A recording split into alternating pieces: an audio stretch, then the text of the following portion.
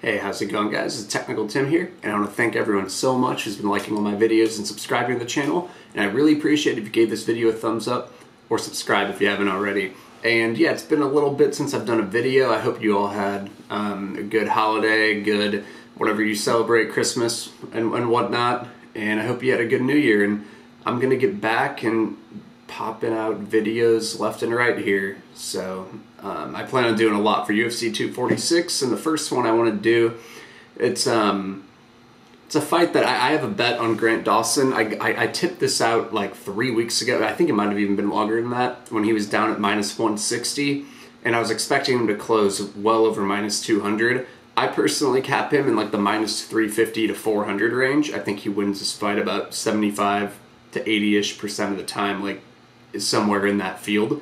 But I'm going to kind of go through their numbers and how they match up, and then I'm actually going to, I have a little different setup today. I'm going to go through just some clips that, some still frames of Grant Dawson and some of the wrestling sequences of what he does. But essentially, I originally didn't really know what to think of Grant Dawson. I like when people relentlessly pursue offensive wrestling, because you know, you just want output from fighters, whether it's striking or wrestling, and he kind of does both. And really, it was kind of the last fight with Trezano that made me realize that he might go a long way just because of his style, because a lot of people can't keep up with volume wrestling, and he kind of reminds me of a young, earlier in his career, Colby Covington. And the numbers kind of back that up. Like if you really look into the numbers, and I'll go through those right now, and then I'll get to the clip. Hold on, give me a minute to pull that up. Sorry, I thought I had it up. But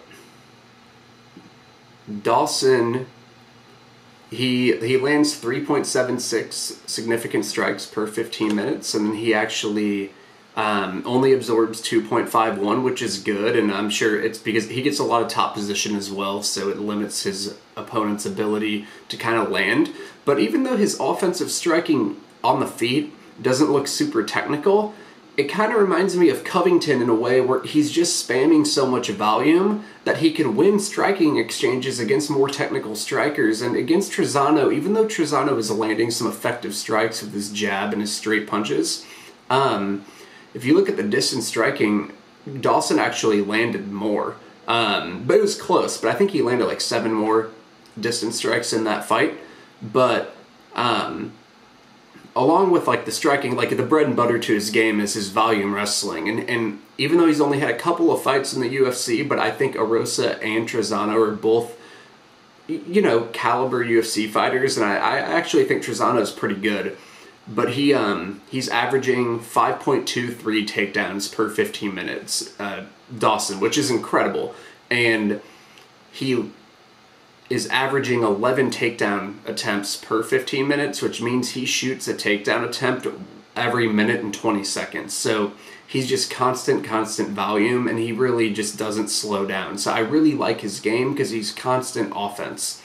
And another thing that I like is the 9 takedowns that he's landed, he's passed 9 times on the mat too. So he's landed 9 takedowns in the UFC, but he's also passed 9 times. So that means the referee is going to be less likely to stand it up, and he's actually advancing positions. So our chances of the referee standing them back up and us just getting a finish, playing Dawson against Skelly, it goes higher. So I like that. I like activity on the mat.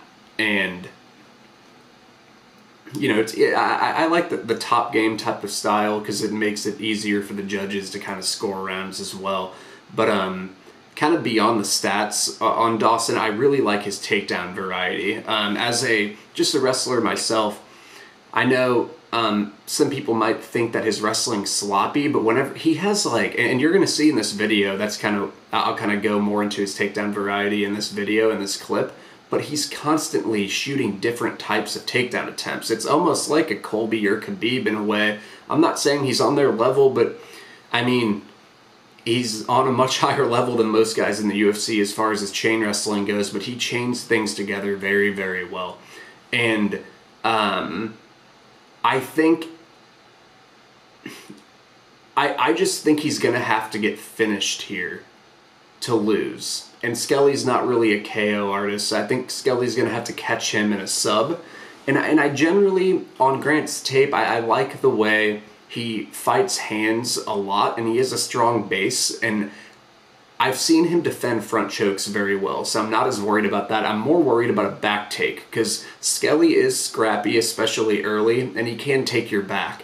But the fact that Dawson fights hands well, and he just generally has a strong base, makes me think he can probably defend in that position, or just avoid it altogether, because I think he's a much better wrestler in this matchup. And another thing that I like is he always turns his takedowns into passing guard opportunities, and you'll see that in this video, meaning like he'll shoot a takedown and he'll land in side control or mount even. He did that on Trezano. And then going to kind of Chaz Skelly's game, we all know Skelly's game. He's kind of a scrappy wrestler, he's a scrambler, and he'll kind of try to, he really likes to get the body triangle and put you in a situation there, and he can either lock up the body triangle and ride you out the entire round, or get a sub. And I don't think he can win rounds here, because he's just not as good of a wrestler. Unless if he gets the body triangle, which I think is possible. He is a good scrambler and he's scrappy, but I think that's the main way for him to win rounds. And if he's not doing that, I don't think he can win this fight unless if he gets some type of finish, which it's MMA, shit can happen, but I generally just think it's going to be tough for him. But a thing that I wanted to point out on Skelly is he kind of just, I think he's prone to volume wrestling and kind of pace and pressure. And the one fight that happened with was Darren Elkins, and I'll kind of go through that. But Skelly lands 2.02 significant strikes per minute and absorbs 3.35. So he's not really much of a striker, and whenever he's on top position, he doesn't really land that many strikes. He kind of just holds position, and I like that. If you're on Dawson and he's on top, he actually does land ground and pound, so that can kind of swing in the mind of the judges whenever you're damaging someone on top. And the thing with Skelly is he only lands 1.71 takedowns per 15 minutes, which isn't bad, but that doesn't compare to Dawson, who's well over 5. So just the takedown volume on the numbers is advantage Dawson as well. And it also just my wrestling eye, and I'll kind of point that out. I know stats aren't everything, and I'll point that out in this videos. I just really like Dawson as a net takedown type of guy, meaning he can land a lot of takedowns, and it looks like he has good wrestling defense as well. And a thing that I noticed with Skelly is even though he has a wrestling background, he only defends takedowns at 33%. So even though he's got a wrestling background, his takedown defense has generally not been great in the UFC. And also, the more you wrestle him, the more takedowns he gives up. So I noticed that almost all of Skelly's opponents have only attempted 0 to 4 takedowns in each fight. So generally, Skelly's only going to be facing 0 to 4 takedowns every time he fights someone. And the only time he faced someone that really poured it on over that amount was 11 takedown attempts by Darren Elkins. And Darren Elkins landed 7 of them and really gassed Skelly out. And I think you're going to get a similar fight with Dawson, because Dawson average what is it? I think shooting about 11 to 12, I forgot what I said earlier, but it's around that mark, around 11 takedowns per 15 minutes is what Skelly's going to have to face here. And so if he faces that and he doesn't defend takedowns well and he kind of tires out, I think the fight's just going to kind of wear on him. And also, Elkins landed 48 significant ground strikes in that fight, and that's kind of around the same striking, ground striking volume that Dawson generally lands. Like, he'll hover around that 50 ground strikes per 15 minutes type of thing. So I think the volume wrestling is going to get to Skelly, and he's probably going to get tired, and he's susceptible to getting hit 2 ground strikes. And it wasn't just against Elkins, it also happened against Jason Knight, and it even happened versus Jordan Griffin as well.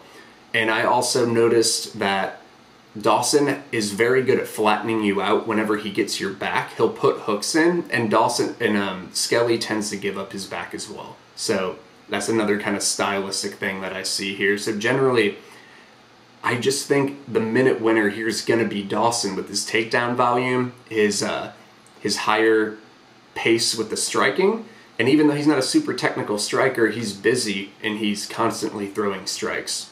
And I just think he'll be the round winner here unless if he gets finished. And I think it's possible that Skelly can maybe get a back take or something, but I just generally don't think it happens at a super high clip, but it could happen. But I just wanted to kind of point that out, but that's my main fear. But let's get to the tape here. So I kind of want to point out what I'm talking about with Dawson just as an offensive wrestler and some of the subtle things he does in this sequence as a defensive wrestler as well. So if you're looking, this is against Trezano. Okay, so he already shot he tried to use his right leg as a trip and land the double. See that? And that's the thing about Dawson. If he fails a takedown, it doesn't matter. He'll just go for another one. And Trezano does the right things in most of these situations. He defends a lot of these takedowns very well, but there's so many attempts. Like I said, Dawson will attempt 11 takedowns per fight. So you have to be passing all these tests, which Skelly's going to have to pass, and I think eventually these takedowns are going to land. So even though Trezano did well there, look, so now Dawson just went up for a body lock on the failed takedown, so he's just chaining it together. And he turns it into a right underhook. And he tries to trip him, and I know it didn't land, but he's just making Trezano defend, and that's what Dawson does. And so now Trezano actually does a really good job and gets him against the cage. And look what Dawson's doing. He's using his left arm as a way to keep Trezano's hips back so he can't win the pummeling battle. Because if Trezano's hips can get into Dawson, he'll have more leverage on the underhooks. See that? See how he's keeping his hips back? Not only does it avoid strikes, it avoids the position of getting the hips up to Dawson and getting the leverage on the underhooks. Now watch.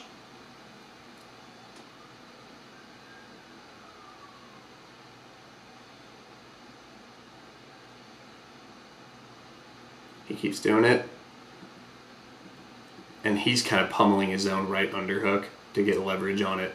Now watch, okay, so Dawson releases that left hand and it allows him to get his hips in. So he released it and there's no defense the other way coming back from Trezano in the pummeling battle. He doesn't have his own left hand blocking the hips of Dawson. So Dawson was able to release that left hand and get his own hips in and turn and end up winning the pummeling battle here. Watch. So now he has leverage on the underhooks, which Trezano could never get. And so now, just all that sequence, we saw a double leg, a trip attempt, a body lock. We saw him defend the pummeling, even though that didn't look much like wrestling defense, it was. And he was able to use it to get his own offensive pummeling going and get Trezano back against the cage. So seeing I like how he's constantly landing elbows and things, constant offense. He goes for a right trip here. I'm not positive. I don't remember this entire sequence. Okay, so now he's using, he snatches with his left arm this single leg, and I'm assuming if he has this, I like this position, because whenever you're in a single leg like this, you can chain to a lot of different finishes. You can go to a double leg, you can pull them backwards this way. Something, I was a single leg guy when I grew up. I would always use this right arm to grab the top right shoulder of Trezano and pull backwards, but I'm guessing Dawson's either going to switch to a double here, I forget what he does, or he'll probably just pull this way and take him down. Okay, so he uses a trip and kind of pulls that way, so he just had a lot of options. So if you look at that, that's just incredible overall chain wrestling. He was able to defensively pummel back and get his own offensive pummeling going. And then we get all the way to, sorry that I'm rewinding this, he goes for a trip, and he uses that to snatch a single, and then he uses his right leg to trip and take him down. And like I said before, when I was kind of profiling Dawson, he's constantly passing. Like I said, he's landed 9 takedowns in the UFC and has passed 9 times, and he's good at landing in side control or mount on his takedown attempts. So then he lands into side control. So that was some legit stuff. So not only did I see offensive wrestling there, I saw chain wrestling and kind of just defensive savviness in the wrestling as well. And I think he kind of rides out position at the end of this first round. And then I'm just going to go a little bit to the second round. And they're kind of striking for a little bit. And see, like Dawson could get tagged. I mean, he's defensively open, but he's kind of very come forward as well. And I think Skelly is going to be, he's going to probably get tired after a while, after, you know, like 7 minutes or so, because the pace is crazy. So he goes for like a single leg and he misses, but he then just keeps going forward. That's kind of his whole game. And he can get tagged, but he landed a shot of his own.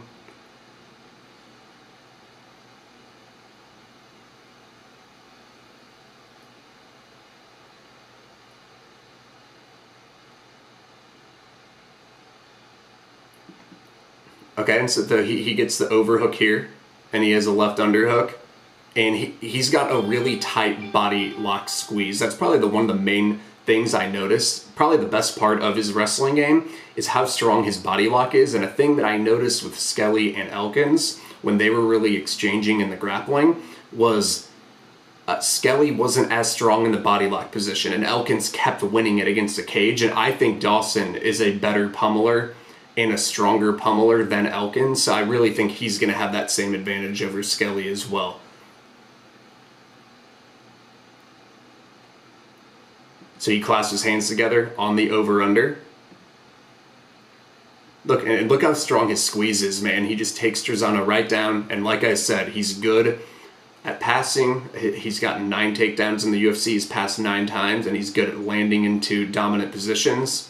And then he ends up finishing Trezano here from mount. So that's kind of my overall breakdown on Dawson. I know I threw a lot of information at you guys, and sorry, I was kind of like, I researched this fight like a month ago, so I was kind of refreshing myself as I went through this video.